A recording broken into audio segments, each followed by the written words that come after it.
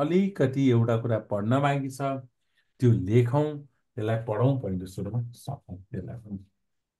ल, अन्तिम टपिक हो यो च्याप्टर 4 को अन्तिम टपिक हो युटिलिटी स्कोर। लेख्नुहोस् ल, युटिआइएलआइटीवाई, युटिलिटी स्कोर वा युटिलिटी मात्र पनि भन्छन् कसै कसैले। कसै कसैले यसलाई युटिलिटी मात्र पनि भन्छ, कसै कसैले यसलाई युटिलिटी स्कोर भन्छ है। अब युटिलिटी अर्थात् युटिलिटी स्कोर भनेको चाहिँ utility scores of any portfolio, utility score of any portfolio measures the investors satisfaction, investor satisfaction with the portfolio performance, with the portfolio performance, with the portfolio performance by considering by considering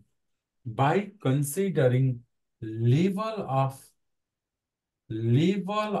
return, expected rate of return, level of return, comma, level of risk, level of risk and risk aversion coefficient,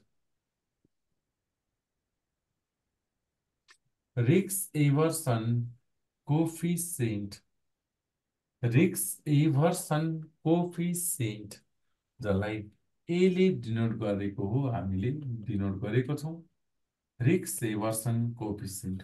अर्थात् कुनै पनि portfolio, के बुझौं भन्दा कुनै पनि पोर्टफोलियोले कति राम्रो performance गर्यो वा कुनै पनि पोर्टफोलियो मध्ये बनाइएका पोर्टफोलियो मध्ये कुन चाहिँ पोर्टफोलियोबाट इन्भेस्टरलाई बढी स्याटिस्फ्याक्सन मिल्यो भनेर निकालिने एउटा भ्यालुलाई युटिलिटी स्कोर भन्छौं। युटिलिटी भन्ने बित्तिकै के बुझौं भन्दा युटिलिटी भन्ने बित्तिकै कुनै पनि पोर्टफोलियोबाट इन्भेस्टरले कति स्याटिस्फ्याक्सन पायो भनेर चेक गर्नको लागि निकालिने एउटा न्युमेरिकल भ्यालु नै के हो त? Utility score. युटिलिटी स्कोर निकाल्दा हामीले रिटर्न, रिस्क र रिस्क एभर्सन इन्डेक्स वा कोएफिसिएन्टलाई कन्सिडर गर्छौं। अर्थात् रिटर्न, रिस्क र रिस्क एभर्सन कोएफिसिएन्टलाई कन्सिडर गर्दै, त्यो तीनवटाको भ्यालुलाई कन्सिडर गर्दै कुनै पनि पोर्टफोलियोले कति स्याटिस्फ्याक्सन दिन्छ, इन्भेस्टरलाई कुन लेभलको स्याटिस्फ्याक्सन दिन्छ भनेर हामीले लेभल अफ स्याटिस्फ्याक्सन मेजरमेन्ट गर्नको लागि हामीले निकालिने एउटा न्युमेरिकल भ्यालुको नामै युटिलिटी स्कोर हो। अर्थात् लेभल अफ स्याटिस्फ्याक्सन क्याल्कुलेसन गर्छ कसले भन्दा युटिलिटीले। अब एउटै पोर्टफोलियोले सबैलाई एउटै लेभलमा स्याटिस्फ्याक्सन कहिले पनि दिँदैन। सम्झिनुस्, एउटा सामान्य भन्दा सामान्य कुरो सम्झिनुस्। हेर्नुस्, एउटा जस्तो मिस्टर ए भन्ने व्यक्ति छ, मिस्टर बी भन्ने व्यक्ति छ, मिस्टर ए भन्ने व्यक्ति छ, मिस्टर बी भन्ने व्यक्ति छ। मानौ यसले पनि एनएमबी बैंकको शेयर किनेको थियो, यसले पनि एनएमबी बैंकको शेयर किनेको थियो। यसले पनि 240 मा शेयर किने, यसले पनि 240 मै शेयर किनेको। यसले बेच्दा पनि 300 मा बेच्यो, यसले बेच्दा पनि 300 मै बेच्यो। यो दुईटैलाई प्रफिट 60 रुपैयाँ एउटा शेयरको, यो दुईटैलाई प्रफिट एउटा शेयरको कति रुपैयाँ? 60 रुपैयाँ। तर दुईटैको लेभल अफ स्याटिस्फ्याक्सन फरक हुन्छ। कसैलाई त्यही 60 रुपियाँ मैले कमाउन सक्ने भन्दा बेसी कमाएँ भन्ने लाग्छ भने कसैलाई त्यही 60 रुपियाँ कति थोरै कमाइ भयो। मैले अर्को स्टकमा लगानी गरेको भए योभन्दा धेरै कमाउन सक्थेँ, मैले जम्मा 60 रुपियाँ मात्र कमाएँ भनेर के त रिग्रेट फिल हुन्छ।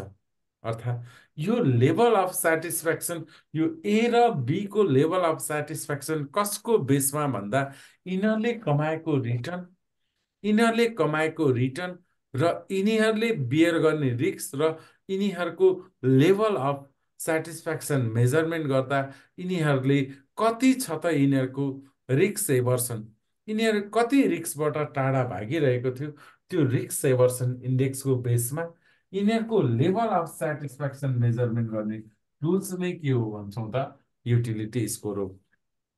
हुनलाई हुनलाई लेभल अफ सेटिस्फ्याक्सन भनेको एउटा एउटा क्वालिटेटिभ फ्याक्टर हो जसलाई मेजरमेन्ट त गर्न सकिँदैन, तर हामीले के गर्न सक्छौँ भन्दा यो तिनटाको बेसमा चाहिँ त्यसले कतिसम्म सेटिस्फ्याक्सन पायो भनेर निकाल्छौँ, जसलाई हामीले युटिलिटी स्कोर भन्छौँ। जस्तो ए र बी भन्ने दुईटा इन्भेस्टर छ, एले 60 रुपियाँ कमाउँदा ओहो राम्रो कमाए भन्न सक्छ भने बीले जब 60 कमाउने यत्रो इन्भेस्टमेन्ट गर्दा भन्ने बीलाई लाग्न सक्छ। अर्थात् यी दुईटैको लेभल अफ सेटिस्फ्याक्सन के त फरक हुन्छ है। अब जाउँ, अब यो लेभल अफ सेटिस्फ्याक्सन निकाल्ने यो जुन युटिलिटी भन्ने जुन छ, जसलाई युटिलिटी स्कोर पनि भनिन्छ वा युटिलिटी पनि भनिन्छ, यो यसको फर्मुला डिराइभ गर्ने एउटा संस्था छ, एआइएमआर भन्ने एउटा संस्था छ, जसले युटिलिटी स्कोर निकाल्ने एउटा फर्मुला दिएको छ। एआइएमआर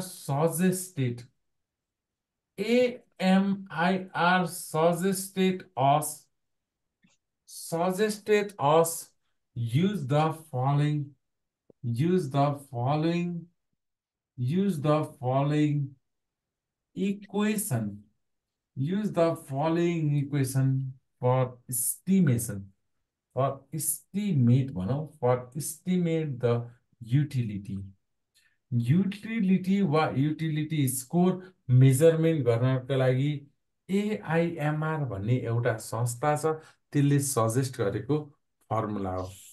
एआइएमआर भनेको association of investment management and research भन्ने एउटा यो धेरैवटा देशमा भएको एउटा संस्था छ, जसको हेड अफिस चाहिँ अमेरिकामा छ र अर्को एउटा मेन अफिस चाहिँ बेलायतमा छ है। त्यहाँ भएको एउटा संस्था हो जसले के गर्छ भन्दा फाइनेन्स सम्बन्धी रिसर्चहरू गर्छ। अर्थात् त्यो संस्थामा प्रोफेसरहरू छन् अनि यो संस्थाले के गर्छ भन्दा नयाँ नयाँ कुराहरूको रिसर्च गर्छ, इन्भेस्टमेन्टमा आउन सक्ने नयाँ नयाँ कुराको रिसर्च गर्छ र यही यही associations of investment management and research भन्ने एउटा संस्थाले सजेस्ट गरेको यो मोडल हो यो है। अब यसमा हामीले युटिलिटी स्कोर निकाल्दा you equals to ERP ERP minus 1/2 into A multiply variance of portfolio गरिन्छ। यो संस्थाले रिसर्च गरेर सजेस्ट गरेको एउटा फर्मुला हो यो, ठिक छ।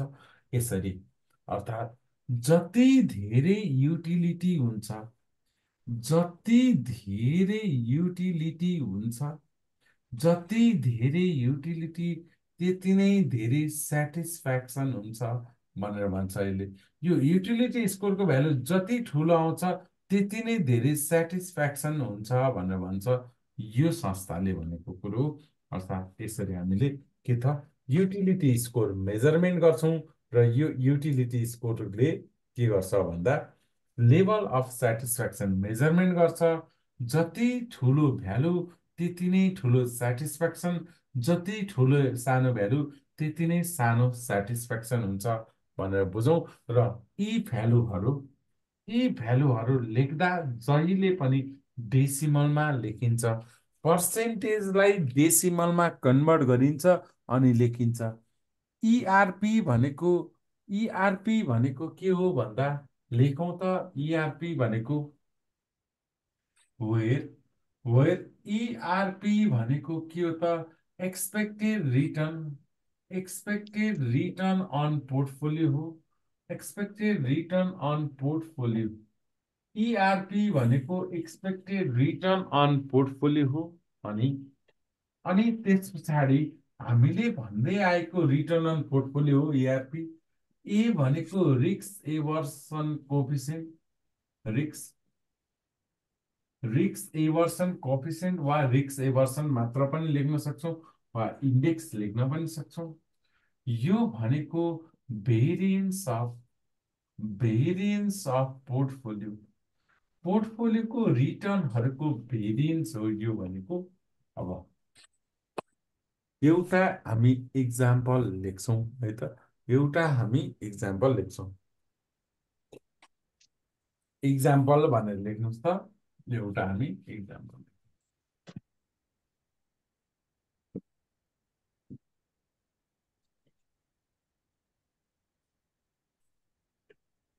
इक्जाम्पल भनेर लेख्नुहोस् त। Consider consider the following information. ल, तल दिएका इन्फर्मेसनहरूलाई कन्सिडर गर्नुहोस्। पोर्टफोलियो लेखौँ एबिसी भन्ने तीनटा पोर्टफोलियो लेखौँ। यो तीनैवटा पोर्टफोलियोको रिटर्न लेखौँ। ए को 7% लेखौँ, बी को 8% लेखौँ, सी को 10% लेखौँ। अनि स्ट्यान्डर्ड डेभिएसन भनेर लेखौँ। स्ट्यान्डर्ड डेभिएसन भनेर लेखौँ। ए को 4%, बी को 10% र सी को 15% भनेर लेखौँ स्ट्यान्डर्ड डेभिएसन।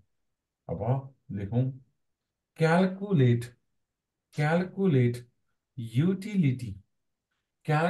युटिलिटी मात्र पनि भन्न सक्छ। क्यालकुलेट युटिलिटी स्कोर पनि भन्न सक्छ है। नझुक्किनुहोस्। युटिलिटी स्कोर भन्नु र युटिलिटी मात्र भन्नु एउटै हो। इफ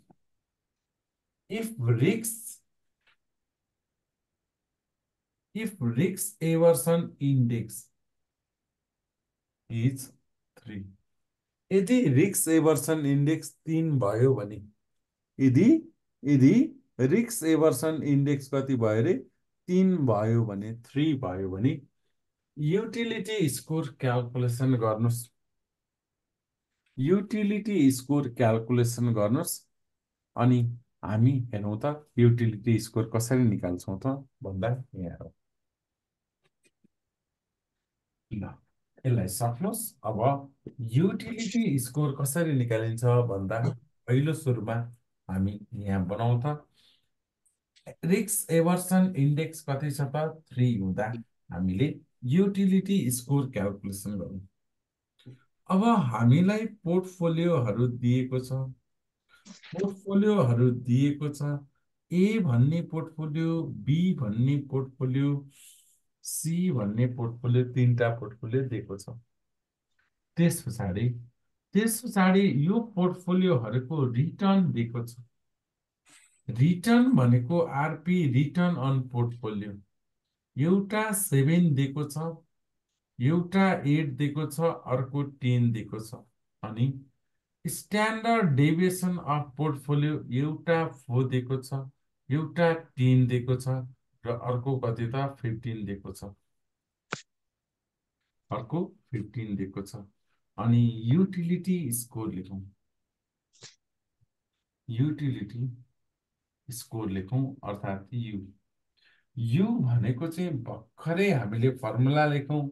यु भनेको चाहिँ एक्सपेक्टेड रिटर्न अन पोर्टफोलियो वा आरपी मात्र लेख्नु भए पनि हुन्छ।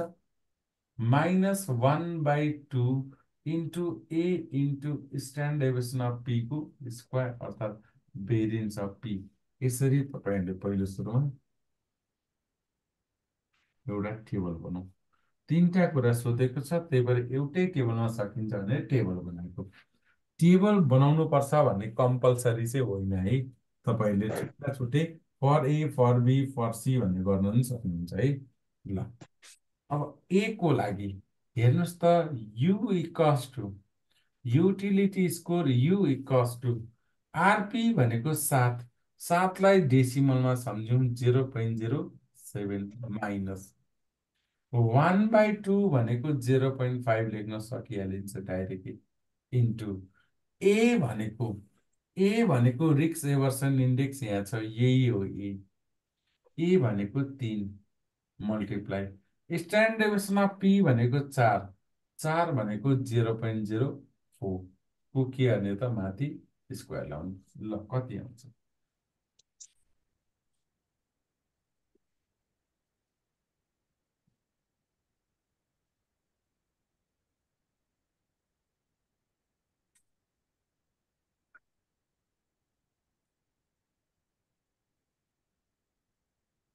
0.0676 0.0676।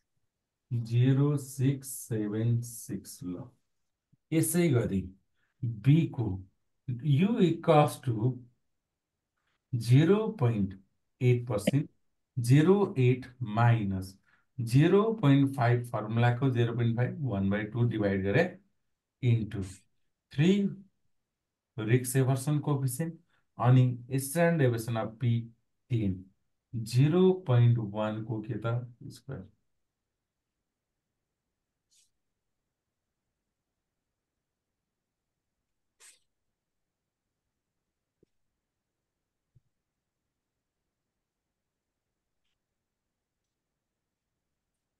0.0785 हजुर, 0.0785।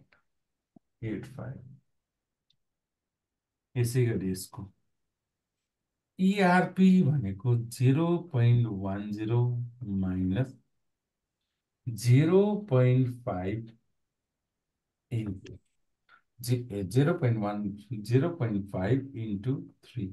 यहाँसम्म त सेम भयो, यो फर्मुलाको 0.5, यो 3 इन्डेक्स, तिनटैको लागि same multiply.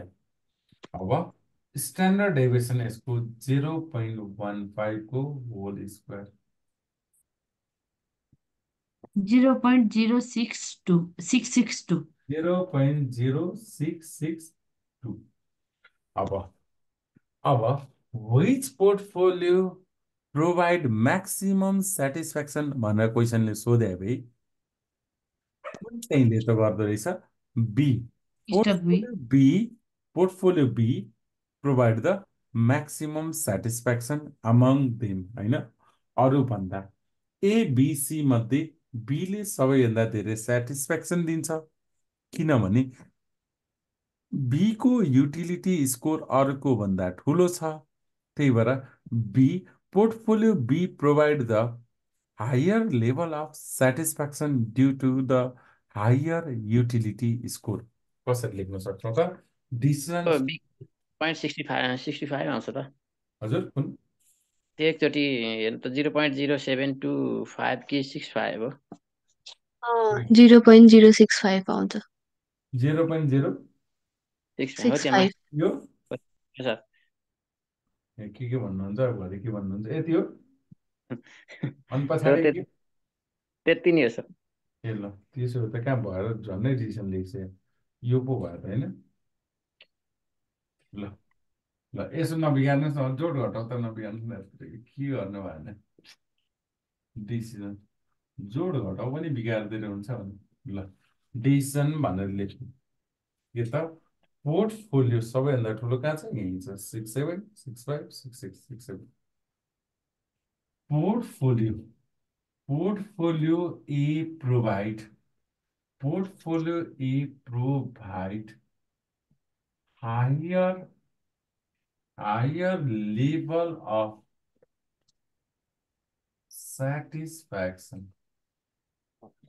higher level of satisfaction, due to higher